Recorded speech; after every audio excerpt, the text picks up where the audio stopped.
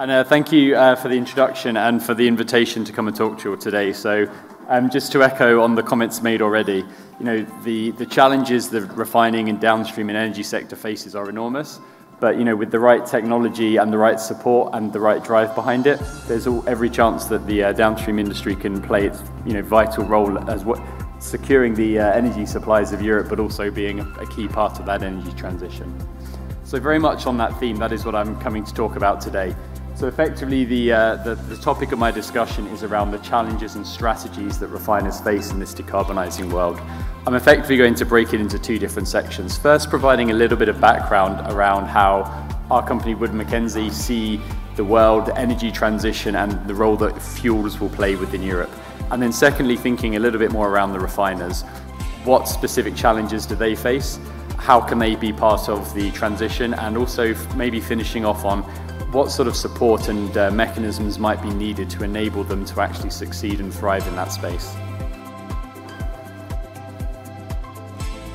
So first of all, covering around some of the energy transition and market drivers. So how do we see the world evolving? How do we see energy needs within Europe? So what I'm showing on this chart here is effectively Wood Mackenzie's view of the energy transition. Now clearly for everybody there is a high degree of uncertainty as exactly how the world is going to achieve this energy transition and what targets are going to be met. So what we're showing on the left hand side is effectively the global CO2 emissions related to the energy sector. Again, under the green line we're showing what a true net zero achievement looks like. So this is aligned with a 1.5 degree global warming scenario. A second case, which is we're calling the pledges scenario, is related to a 2 degree scenario being achieved.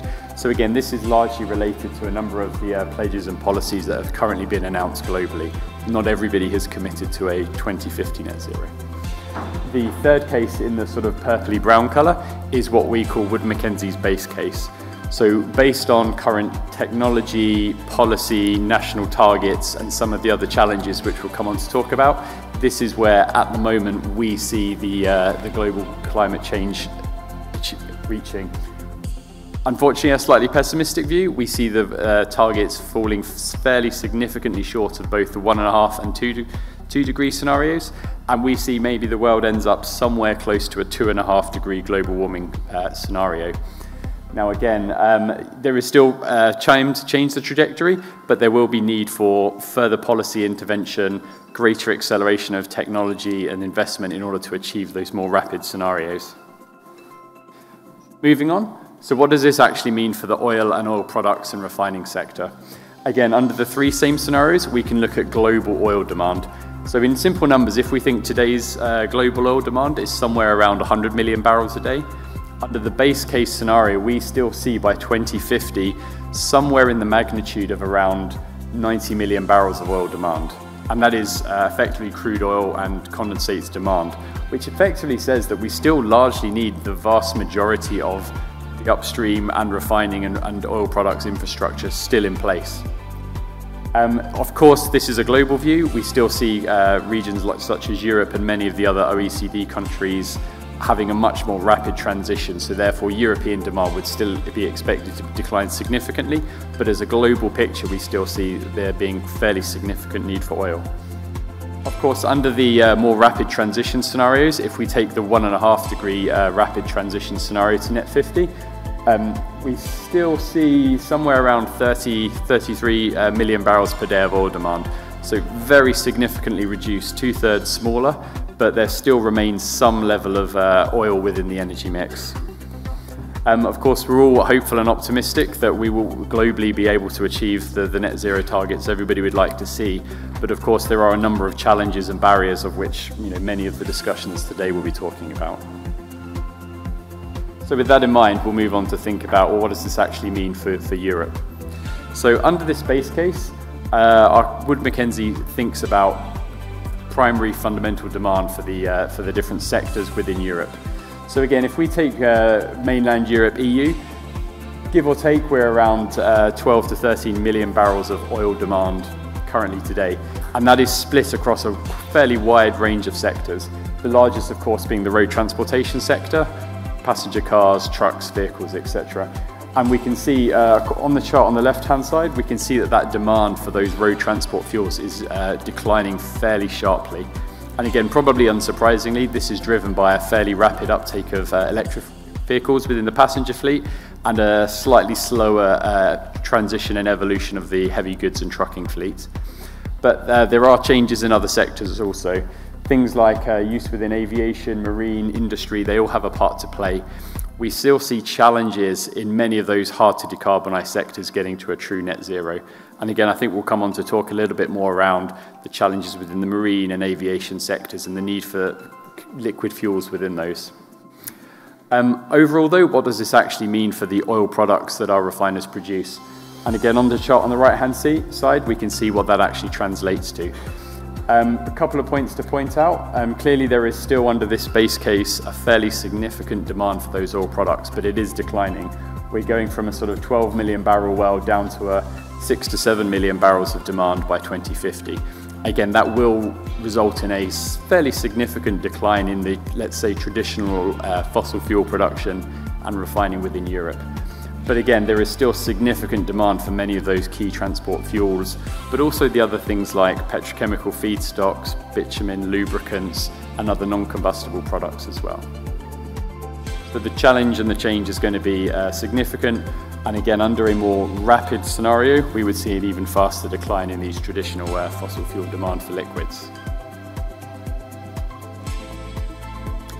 So that's the demand side. If we move on to think about the supply side, well, where are these products going to be coming from? What we're showing on this chart on the left is effectively a view of where do we think the refining capacity, either investments or closures, are going to come from over the next 5, 10, 20, 30 years. Clearly, there are already quite a number of new large-scale complex refineries under construction globally. The vast majority of these focused in Asia and the Middle East, largely China building quite heavily petrochemicals integrated facilities, the Middle East adding some fairly large complex conventional refineries, largely looking to export those products, again going to become probably quite a key competitor with Europe. And there's one obviously very large refinery in Africa currently starting up in the Dangote refinery. So with that context in mind, there is quite a number, several million barrels worth of new refining capacity coming online globally. What we start to see going forward over the next 10 and 20 years is, as that global oil demand peaks, there will need to be a slight reduction in global capacity, which ultimately would result in closures of other refineries. When we look at where we think potential refinery closures come from, it's likely going to be in those more mature economies that are seeing a more rapid energy transition and faster decline in demand for those fossil fuels. So we're largely talking about North America and Europe, and also some of the more mature economies in Asia, Japan, Australia, Korea. So that is the challenge the refiners face: a declining demand for products, but also, there are new capacity additions which are effectively going to help supply some of that, fill some of that gap. And that creates an incentive to, again, focus on competitiveness, focus on continuing to provide that supply within Europe. If we take all of our views together, we think about supply and demand fundamentals, the pricing and margins.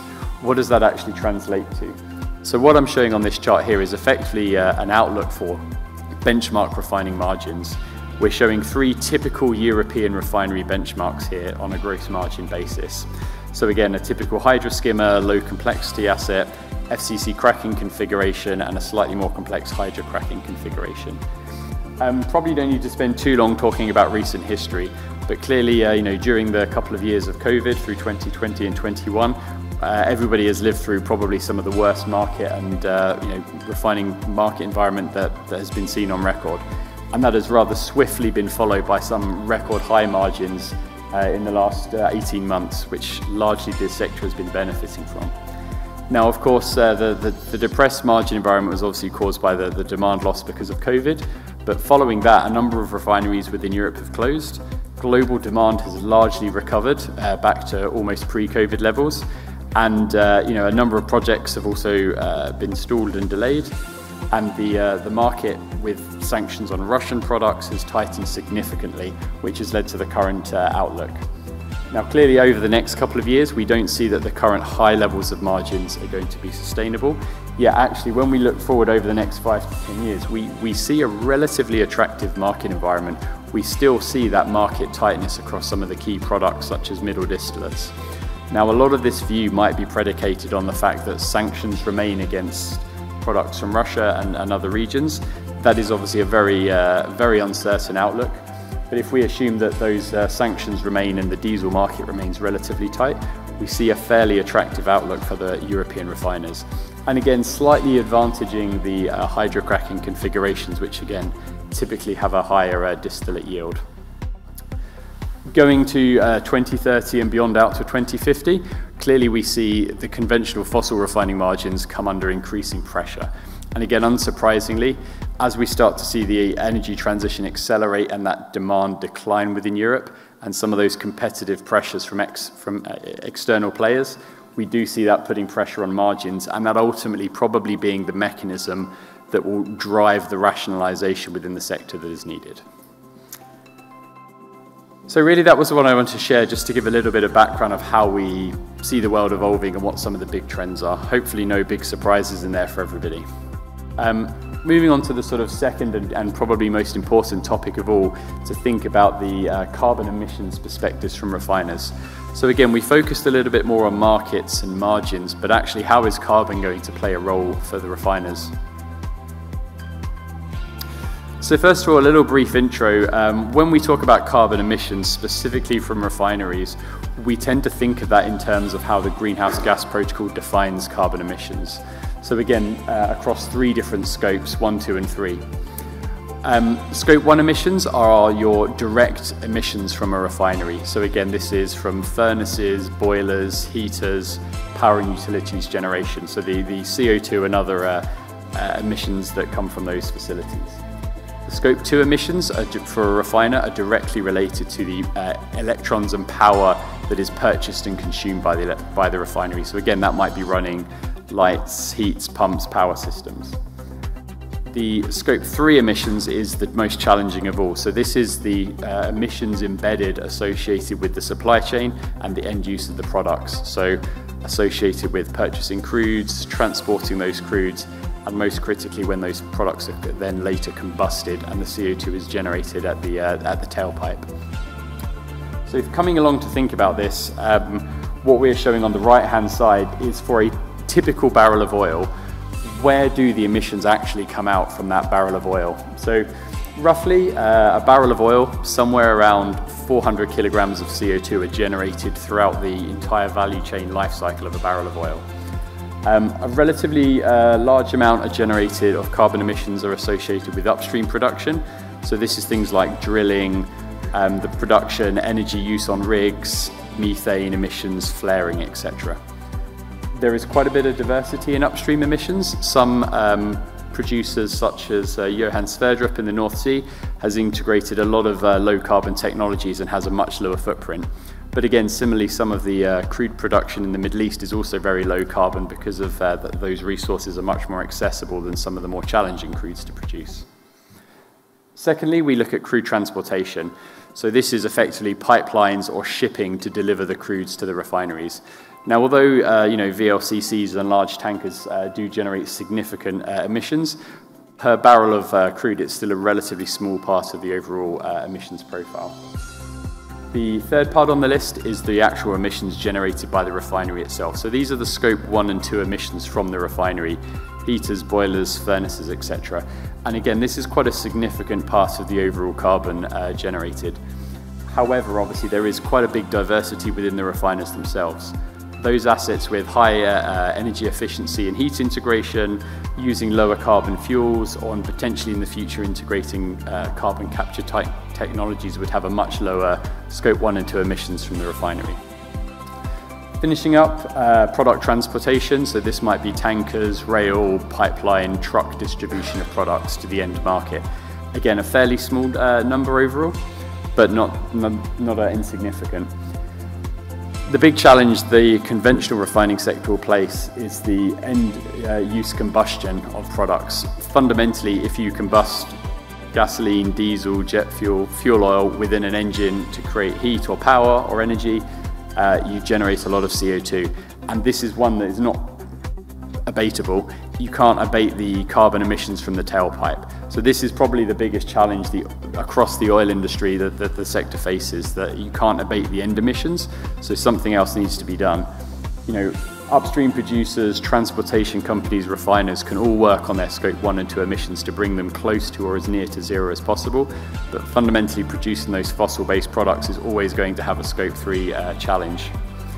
There are, of course, obviously other solutions around integrating alternative sustainable feedstocks, using things like offsets or investments into broader diversity, which we'll come on to talk about.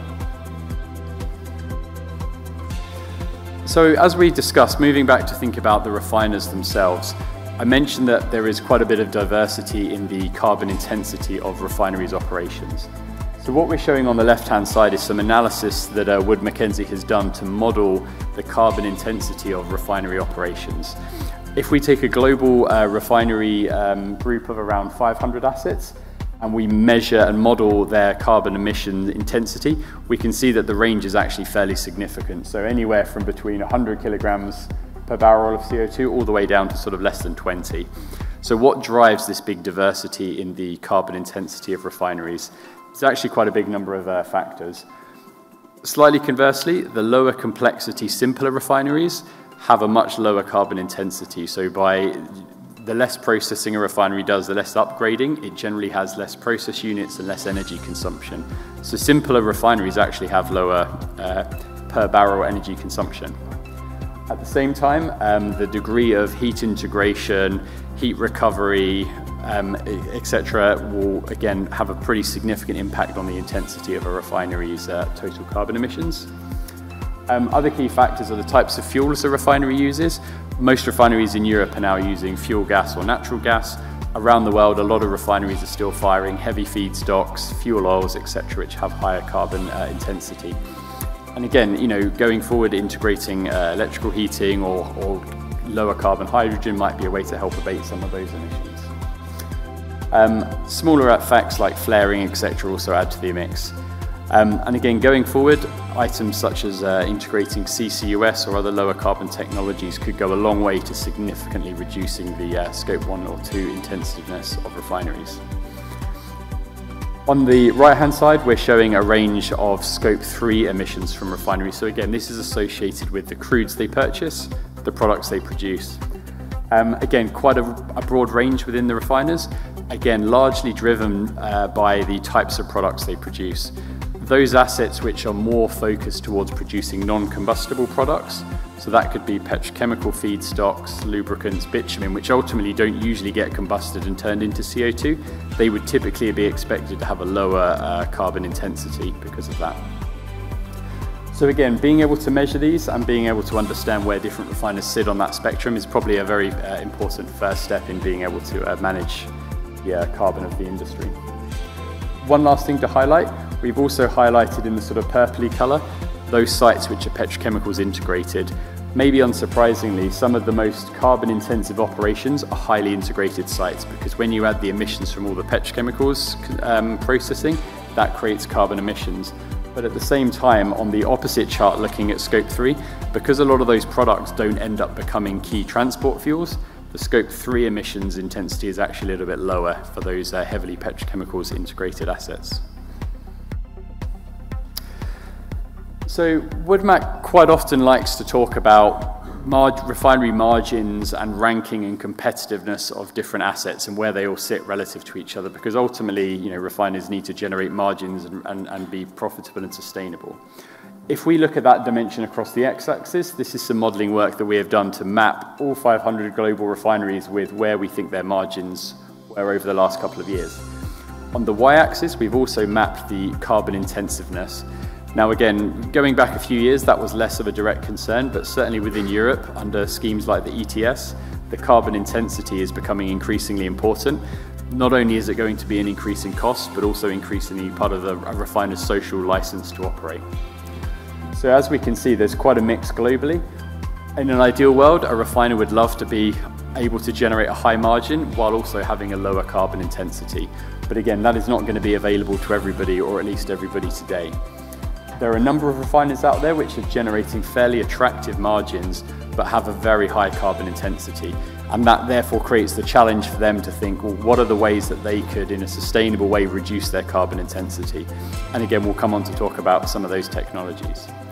At the same time, some of those assets are actually already have made fairly significant steps in reducing their carbon intensity, but may currently be in a position where they don't have the strongest margins. So again, the focus for them may be on actually making the shift to what can they do in a more conventional way to improve their margins or profitability. There will also be a number of assets in the top left quadrant which have relatively low margins and relatively high carbon intensities. Those are going to be challenging to make the transition. Not every refinery is going to be able to go and make a full transition. There will need to be some rationalization, and it may be considered that those assets may be the most at risk. However, of course, we recognize that when thinking about a global basis, some assets may be operating in those regions where the assets are subsidized or they aren't subject to carbon pricing regimes and therefore may be more protected. Quick overview of the CBAM. So this is the carbon border adjustment mechanism being introduced by the EU. So the intention here is to include or introduce a tax on imports into the EU as a way to help levelize the cost of and competitiveness of European production versus external producers that don't pay equivalent or similar carbon taxes. Currently, oil refining and oil products are not included or within the initial phase of the CBAM, but we assume that in the coming years, by around 2028 or 2030, that oil and oil products will be included. So we have done a little bit of analysis to think about, well, what might this mean for refinery margins and competitiveness? So over time, the carbon credits and free allocations to refiners for their Scope 1 and 2 emissions is being reduced and ultimately will be phased out, so there will be no free allocations of carbon credits for refiners. That will add a fairly significant cost to refiners and have a fairly significant reduction or a margin impact to Europe's refiners. So that is what we're showing in this green bar. We think by 2040, somewhere in the magnitude of around $4 a barrel of extra cost will be added to refiners. Now obviously that will vary significantly based on the actual intensity of different assets. To help try and offset some of that carbon cost to refiners within the EU, the CBAM will introduce a tax on imports of products, so those coming in from the Middle East, Asia, Russia, US, if they are not subject to equal or similar carbon taxation and pricing, they will pay a tax to the EU under that system. Now we think that that will actually have the impact of increasing prices for all European products, but ultimately will add back $1 to $2 per barrel of margin to the European refiners because it will lift prices and cracks. So I think while from that perspective the CBAM helps, it doesn't go 100% of the way to completely offset the impacts of the carbon cost to European refiners. Last couple of things to think about. So what can refiners do? If you are the CEO of your company in downstream or refining, your investors, shareholders, boards will be looking for a plan that says, here's how I'm going to sustain and grow my revenue and margins, but also I now need to have a plan that shows how I'm going to reduce my carbon intensity and my carbon emissions. Quite difficult, conflicting challenges, but there are a range of different strategies that can be deployed by refiners to try and achieve these ends. And again, this might be at a portfolio level, high grading and focusing on those assets that are more competitive, lower intensity. It could be around investing in fuel and energy efficiency, shifting a focus to non-transportation fuels, introducing alternative technologies, and again we'll come to talk about these a lot more, hydrogen, CCUS, biofuels, e-fuels, etc. Or even again some of those carbon capture integrations with other industrial facilities. So ultimately, there is a long list of different options that refiners have. Just to give a little bit of example, we think on the left-hand side, here are some of the major technology types that might be applicable to refiners. Most of these types of initiatives need to be investable and sustainable on their own, and each of them will have some impact to either the Scope 1 or 2 emissions, so the emissions directly produced by the refinery, or the Scope 3 emissions associated with the crude and the feedstocks. Slightly more challenging, so these are all options that could be implemented within a refinery gate to help improve the position. On the right-hand side, there's some broader portfolio options.